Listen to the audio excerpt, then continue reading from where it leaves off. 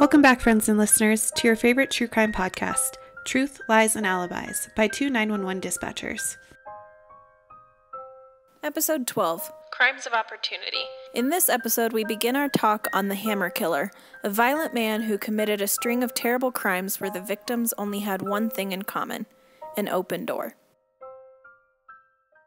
Hi, Jess. How are you? I'm good. How are you? Wonderful. It snowed again. I thought it was over. I almost put away my winter jacket. Yeah.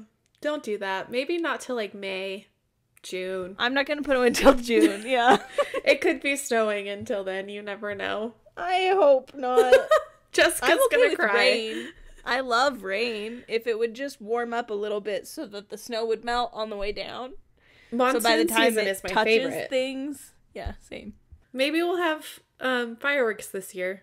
You know, we could, and then given how things have been going recently, it would only start a fire. That's true. There would be a wildland for sure. Which is a real bummer, because I really actually like the fireworks. We should go to Disneyland on July 4th. No, thank you. I will not go to Disneyland, A, in the summer, or B, on any sort of holiday. You could not get me there. Okay. Thought I'd try. I am an off-season gal, thank you very much. All right. Okay, bum me out now. I was going to say, are you ready? Because this one's a rough one. And it's going to be a two-parter, everybody. So buckle up. We will do part 1 this week. Next week will be part 2. It'll be 2 depressing weeks in a row. There will be no movies or pizza in this one. Sorry. Probably not a lot of laughter either. So, all right. Today's resources include People Magazine, People Investigates, Denver 7, ABC, and Las Vegas Review-Journal. I found out about this story specifically through the People True Crime Stories. It has a lot of good stories in it. So, on August 9th, 1984, Nancy Berry called 911 to report an unknown male had broken into her home and attacked her and her husband with a club. Nancy begs for the 911 dispatcher to send help, telling her, and this is a quote, "We're dying." When responding officers arrive on scene, they enter the house from the front yard. They can hear screams from outside the home upon their arrival. They find blood everywhere, and Nancy Berry, who has 2 broken arms, while her husband Chris is severely beaten with multiple head wounds. They also found the handle of a broken axe spotted with blood that they believed was used in the attack. The couple are worried about their 2 young children who are in the home. Their infant child and their 2-year-old are in another room and they're unharmed. The couple are then rushed to the hospital. Nancy tells investigators that she heard a strange noise when she went to the kitchen to make a bottle for her infant child, and that's where she sees a male subject standing with the broken axe handle. She turns to run towards the bedroom and calls to her husband to call for help. She's like telling him there's someone in the house, call the police. Mm-hmm. The male subject is too fast and attacks the couple with the axe handle, brutally beating them. Between the yelling and chaos, Nancy makes a call to the police and the attacker flees, leaving the axe handle behind. When police arrive, it's pretty obvious that Chris has various serious injuries. All he's wearing is his white underwear and it's completely covered in blood. His whole body is covered in blood and his face is pretty badly beaten. And when they enter the residence, he tries to crawl away from them because he believes the attacker's still in the house. Mm-hmm. And this is a quote from Nancy Berry. Later, she said, "He was long-term affected. He lost his sense of smell. His jaw was out of alignment, so his bite was all messed up. He couldn't taste food anymore.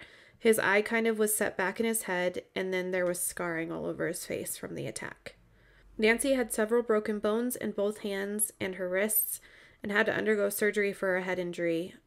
In one of the articles I read, it said that he was brutally beating her husband and she kind of tried to stop the blows with her hands, which is how she got her wrists broken.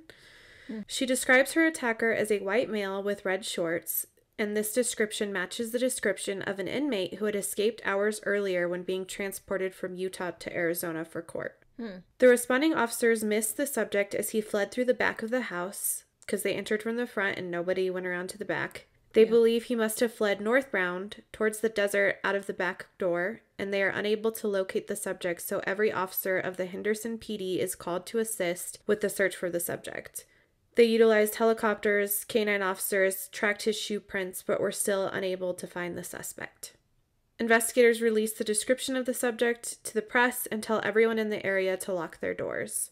2 days later, on August 11th, 1984, an operator was monitoring a call made from a payphone at Lake Mead. Do you remember payphones? I do. I can't say I knew that they were monitored. Yeah, it's a little weird. That somebody just listened into calls. Apparently, I don't know if he was like calling collect, maybe? I don't remember how that worked back in the day. Like, every time I ever used a payphone, way back in the day, I just used change. I never used like a calling card or calling collect or anything. So maybe he was calling collect. Maybe. But the caller calls his brother and tells him that he broke out of prison, come get me. Like, he's like, I broke out of prison, come get me. So 2 days later? Yes, 2 days later. Okay. This operator then calls the police because she connects that this might be the subject who was on also the news. And yeah, like also somebody saying that they got out of prison. I broke out of prison. Yeah, that's suspicious. Okay. I should probably tell somebody about that. So she calls the police, and the park rangers respond because it's their area. And upon their arrival, the white male subject with no shirt and red shorts tries to run from the officer. He runs about 400 yards and then falls over. He's exhausted and seems to be dehydrated. He was arrested, and on September 12th, 1984, he's formally charged with the 2 counts of attempted murder, 2 counts of battery with a deadly weapon, 1 count of escaping police custody, and 1 count of burglary. What was he in jail for in Utah? And being extradited, I'm guessing, to Arizona? Okay, so this is where it gets you weird. Have it in, no, it's okay. I'll wait. The subject arrested is Alex Ewing. He is in custody being transported to Kingman, Arizona to face charges for a break-in he committed in Kingman on January 27th, 1984. That morning, at around 12:05 a.m., he breaks into the home of Roy Williams. Roy woke up to find Ewing standing over him with a giant 25-pound rock. He struck Roy multiple times in the head as well as the abdomen, cracking some ribs. Roy said, "What did you do that for?" And Ewing fled. Because he's like kind of in shock and he's like, what the fuck? Like anyone would be. Yeah. Roy calls police but is unable to describe his attacker since it was dark in the room when he was attacked. And he doesn't know him at all. Like later on, there's no connection between his attacker and himself. The only evidence they can find is a unique shoe print in the yard. Kingman PD then puts out an APB for the subject, and I'm sure most people know, but that's an all-point bulletin. It goes out over the radio so that any officer in the area might be able to assist with finding them. 7 hours later, an officer spots a hitchhiker not too far from Roy's home, and when he stops to talk to the hitchhiker, he asks to look at Alex's shoes. The tread on the bottom of the shoes matches the tread found on Roy's front yard, and when the officer asks Alex to go to the station for questioning, he takes off. 30 minutes later, they find Alex hiding behind a bush, and they arrest the 23-year-old drifter and charge him with burglary and attempted murder. He tells police that he had hitchhiked from Colorado to Arizona, and at the time, the Mojave County Jail was so full that they sent him to wait for trial in St. George, Utah. Interesting. That's what I said. 9 months later, on August 9th, 1984, is when he was being transported from Utah to Arizona on a prisoner transport van when they stopped at a gas station in Henderson, Nevada. The guards unshackle the prisoners while they use the restroom, and he's being transported with like 12 other people. And when the guard turns their back, Alex Ewing flees, which I'm like, you had one job. Why would you do that? One job, sir. We've all watched movies and TV shows. We know what happens when you turn around. Right? Somebody runs away. Turn around. That's all I hear. Anyway, the guard turns around, and then Alex Ewing flees. He runs to a nearby Kmart. Another inmate witnesses this and tells guards immediately. Well, you remember Kmart's? I think there's still a Kmart in where we both lived. Isn't there? I think it's closed. I don't think that's really open anymore. Because when I lived there, I used to go there because Jude would only wear shoes that I could buy there. I don't think it's been open for years. That's a bummer. Another inmate witnesses this and tells guards immediately. This is when they call Henderson PD and they search for hours and into the night for Alex, until a series of calls describing a subject trying to get into people's homes, and then Nancy's 911 call. They have no idea where he could be. So did they have officers in the area then of her neighborhood? They had officers searching the area, And it sounds like people were calling in because he was trying to get into people's houses. Right. I think that he picked their home based on his MO before because the door was unlocked. Sounds like he didn't necessarily pick their home. He was just going home to home looking for an unlocked door. Yep. Which brings us to the night when he breaks in, attacks Nancy and her husband, Chris. Lock your doors, people. Yes. And then the monitored call from the payphone, and he's arrested. So, on February 28th, 1985, Ewing was found guilty of attempted murder, battery with a deadly weapon, escaping custody, and burglary. He's sentenced to 110 years in prison, but has the possibility of parole. To which I say, if you think somebody is so dangerous that they should serve 110 years in prison, why are you letting them have the possibility of parole? Well, and it's too, like, considering the type of crime, too. Like, it's not only is it violent crime, but it's hands-on physical violence. Like, he took a weapon and bludgeoned somebody. His previous one, he took a rock and bludgeoned somebody. Like, that's hands-on, need to create violence, need to feel the person's bones breaking. Yeah. Like, that's so insanely violent. It's very different from breaking and entering and shooting someone. Yes. Like, 100% both agree. are very bad. Don't do them. As we've said before, don't commit murder. But there's a difference between shooting somebody and actually just brutally beating them. There's like a personal level to it. Like, regardless of if they know the victim or not, there's a personal level to them getting the blood on them and, like, feeling and all the impact anger of your weapon on them. Like, that's very personal and very up close and very deranged. Yeah. Sure, let's give that man parole. It's awful that he completely ruined that guy's life, too. I mean, he completely ruined a lot of people's lives. Would have kept going if Nancy wasn't able to call 911. Yep. And she and him would probably be dead. And who knows Absolutely. who else would be dead. Who knows about their kids? Yeah. Well, we'll get to it, Jess. At this time, they dropped the charges for the attack in Kingman, satisfied that he will spend significant time in prison for the attempted murder. Why? I don't control the justice system. If I did, things would be so different. Come on, Brittany! So different. So, that doesn't even make sense to me. That, like, oh, we won't charge him for that because he's being charged for another crime. Like, what about that? He's still... Probably because they're like, oh, we that just crime. don't want to waste the money.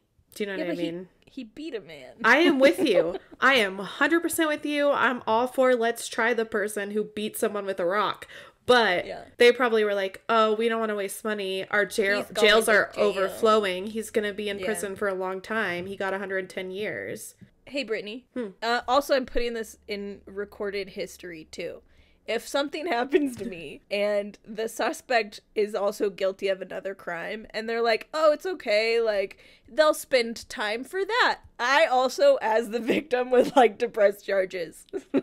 If that were to ever happen, which it better not because I would cry, I can guarantee you, me and Kylie will do whatever the fuck it takes to make sure that person faces justice, Jess. But I ask the same in return. Absolutely. Just say, no, that's not what Brittany would want. She doesn't care if he's got 5 life sentences. She wants a life sentence for her. Exactly. That's exactly it. I don't care if they've got 5. I would like to be the 6th life sentence, please.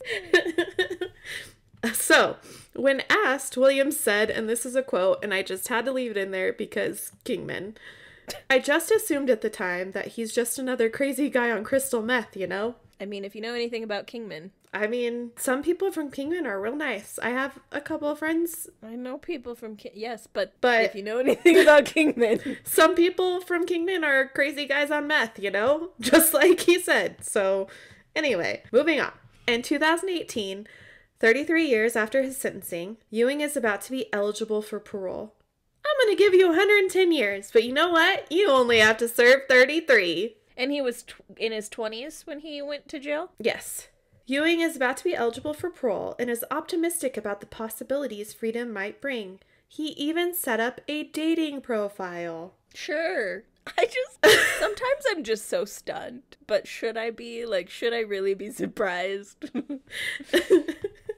I'm sorry. What did he put in his profile? I've been out of the game for about 33 years, been in prison, almost killed a couple people. But, you know, I'm optimistic about getting back out there. I really like throwing rocks. I'm very good with my hands. I like camping in bushes. Really like running. So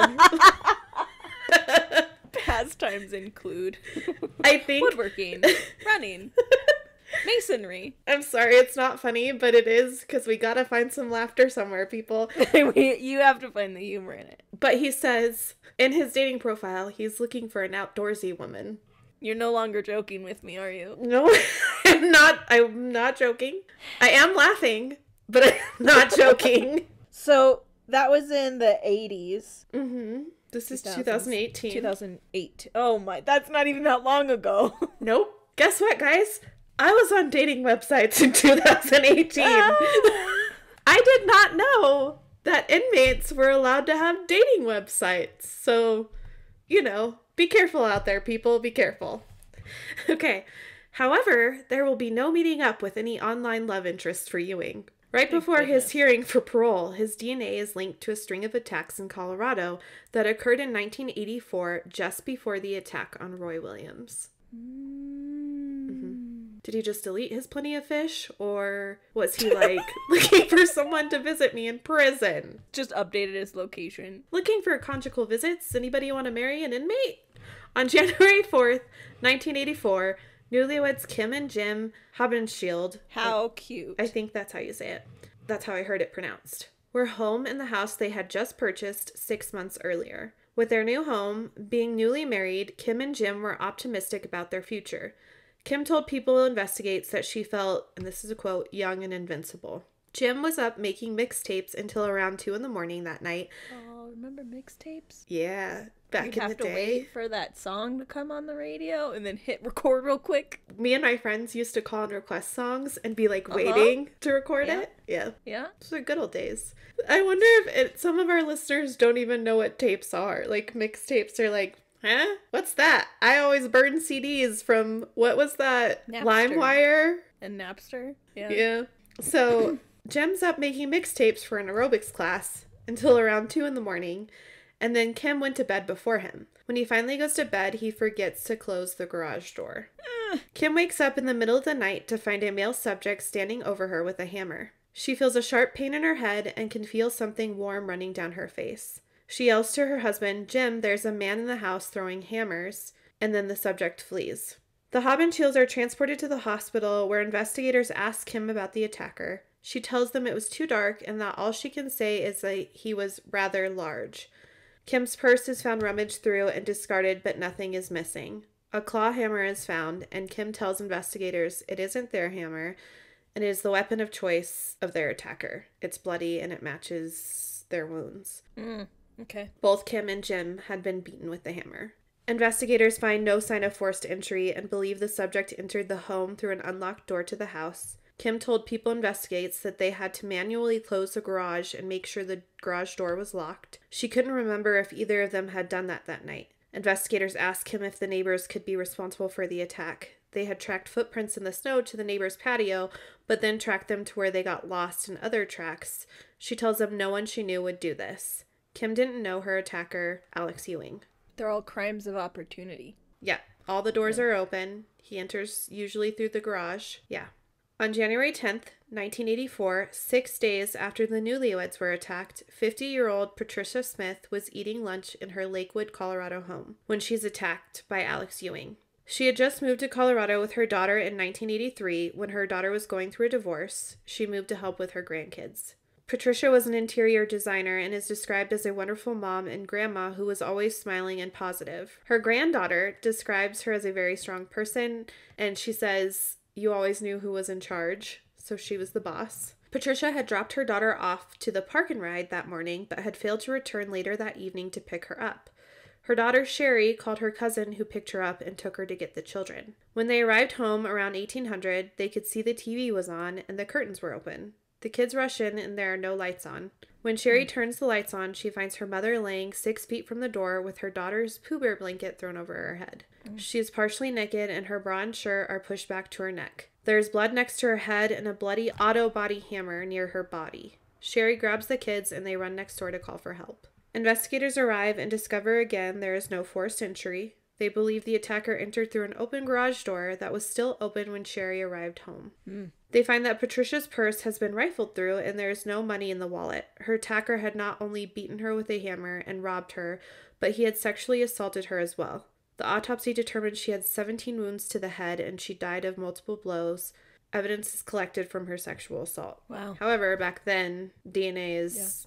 Yeah. It baffles me that they knew well enough to hold on to that stuff. Investigators fingerprint Sherry and the rest of the family and ask about any enemies that her mother might have had. Sherry mentions a few from Nebraska where they had moved from, but the worst thing she can think of is one subject who might blame her mom for their divorce. Investigators look into these leads but find no evidence that anyone is involved in the murder. That same day that Patricia is found, Donna Holm is attacked in Aurora, Colorado, 25 miles away. Donna Holm had just moved into a condo with her then boyfriend, now husband, Ronald. He was a pilot and she was a flight attendant. The two had met at work and fallen in love. That day, Ronald had left for a flight, and Donna went to the grocery store and checked the mail on her way back in. She pulled into the garage, and that's where she is attacked when she gets out of her car. Ronald returns home the next day to find blood outside on the stoop leading into the condo, where there is blood on the carpet and blood leading to Donna, who is in bed, surrounded by blood with a hole in her head, grunting.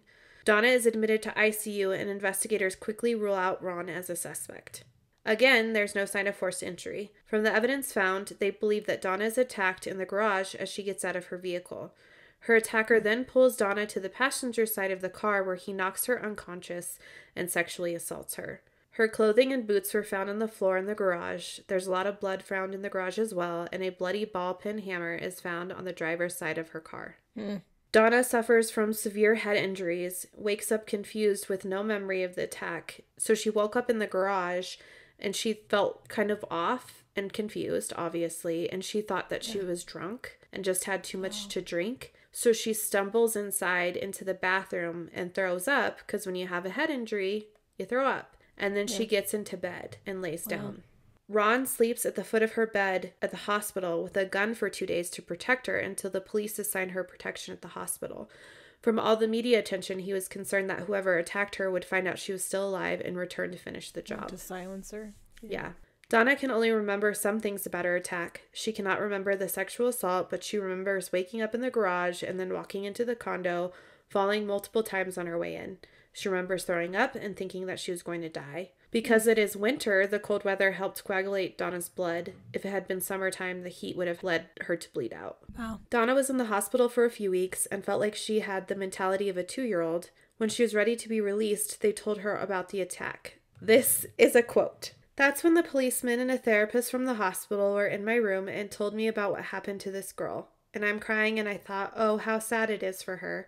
And they kept saying, well, that was you. And it's like, I don't know anything of what you are talking about. I just think it's really sad." In the year after her attack, Donna recovered and she and Ron got engaged and married in a friend's backyard. She had to relearn everything. Donna felt as if it was a blessing that she couldn't quite remember her attack, but she said, people would always say, oh, you're so lucky. Well, in all honesty, back then I didn't feel so lucky. I would be like, no, you're lucky it didn't happen to you, because I had to rebuild it. I had to learn everything all over again, and it's very overwhelming and tough to go through.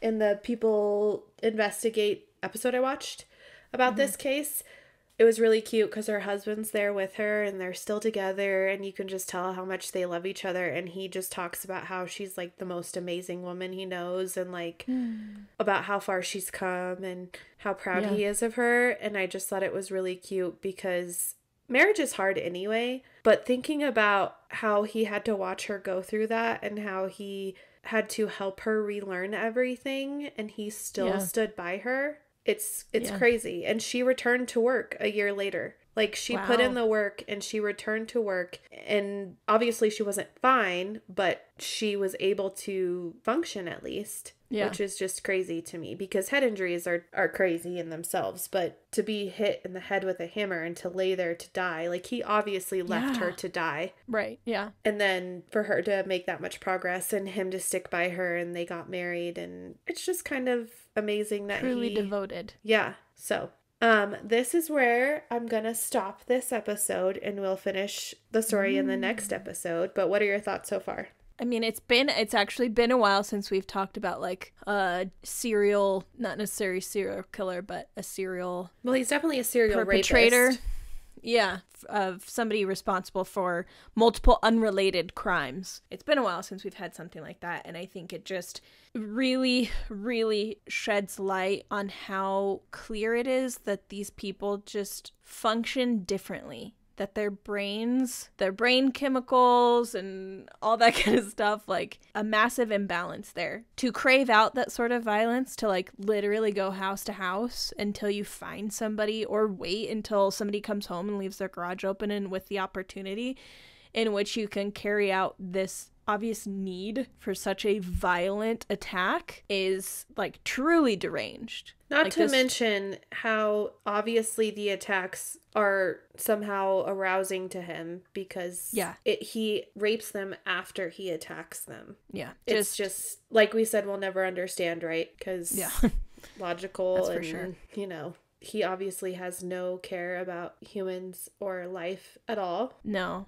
And no, like, empathy, none of that, to be able to look at, like, he's not looking at his victim as people. Mm-mm. And then he doesn't really take a lot from them, right? He, like, goes to their purse and takes the cash that he can get. It's like he's getting what he wants from the crime itself.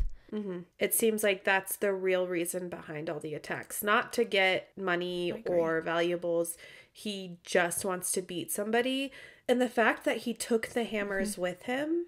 He obviously sat and thought about it, was prepared, knew what he wanted to do. And it's weird, too, because in some cases, right, the offender wants the woman to be alone completely, but it doesn't seem like he even cared if the woman was alone. No. Like, he didn't care who was at the home. He didn't care if there was children there. Right. And for one person to think, too, it's, in a way, it's kind of like, it's all crazy, but it's kind of crazy to me that he thought, no matter how many people are in the home, I'm going to be able to beat them all with this hammer before anyone's going to be able to do anything to me. You know what I mean? I wonder if that was even a thought on his radar. Like, if it was so, like, instinctually driven, right? Because it's one, like, he had this spree before he was caught, and then he was caught for the attack in Kingman, and then he went to jail, and then he escaped during his transport and didn't lay low so he could get away. He immediately committed the same type of crime. Yeah, he didn't even go straight for a payphone. He just... Yeah, exactly. He didn't get out of the area. Like, highways run through there. Semi-truck drivers pick up hitchhikers all the time. Like, he didn't even try to get out of the area first. He had this need and this itch to take care of this violent instinct he had that he couldn't even wait. It's that gives me the impression that he's so singularly focused that, like, maybe that's why he didn't care who else was in the home, because it was like, well, it doesn't matter because I have to carry this out, and I just get another victim out of it. I just get to do this to another person. Like there was no real thought process behind it. He was just like, I want to take this hammer and beat someone. I'm gonna go look for an open door until I find someone. It doesn't matter who's there, because that's not what I'm thinking about. Yeah. That, like, animal response, almost. Except animals don't do that, so. And he admitted... Animals are much more, like... You know, it's their funny. Instincts actually make sense. Is later somebody who says, I would describe him as an animal, but animals actually have a purpose. So it's funny that you said that. Yeah, it's funny. And it's like, animals have instincts for a reason to, like, help them survive and, like... For food, and... There's no reason that he has this instinct, so I'm iffy on even calling it an instinct. It's like a drive. Let's call it a drive rather than or like a compulsion. Like, he can't... Compulsion is good. Yes. Yeah. He admitted later, too, that the reason he didn't attack Roy or the Berries with a hammer was because he didn't have one with him. Like, when he attacked Roy, he had hitchhiked, so he didn't really have anything with him. So he used a rock because it's all he could find. And then when he went to attack the Berries, he found that axe handle, the broken handle, and he was like, this'll do. Wow. Yeah. So obviously his weapon of choice is a hammer, but when he didn't have one, he was just like, I'm going to use whatever I can find. That's close enough. Yeah. The other thing that I take away is something that we've said from episode 0 lock your doors. Yes. Like, this is a very clear example of being a crime of opportunity, right? Like, it's not about being paranoid. It's not about being untrusting. It's about just protecting yourself. Like, and this was back in the 80s, so it's not like times have changed, blah, blah, blah. Like, no, people always should lock their doors. Like, let's be real. You know, I accidentally left the garage door open one night all night, and I am just thankful that nothing like this ever happened, because I wasn't used to having a garage door, so I wasn't really thinking about it. But literally every night since then, I check the garage like 4 times before I go to sleep, which may seem excessive, but then when I hear stories like this, I'm like, no, Brittany, time, maybe. Good job. Yeah. Not only are you protecting yourself, you're protecting your children. So there's that. The world is crazy, and just, I mean, bare minimum, lock your door. Yeah. Lock all the doors. Lock the windows. Everything. Add that to our 12 pillars, Jess. So I have to warn you, next episode, it's just gonna get worse, Jess. I mean, at this point, it goes without saying, because you do say that in every episode. That's true. I just keep saying, yeah, it gets worse. Yeah, it gets worse. Yeah. You want to hear about it? And you're like, do I? All I'm saying is, if this episode made you angry and be like, oh, this sucks, next week, guys, it's just gonna get worse. So just take a deep breath, okay? Before you listen. That's our tagline. Take a deep breath. Truth, lies, and alibis. It's just gonna get worse. 100%.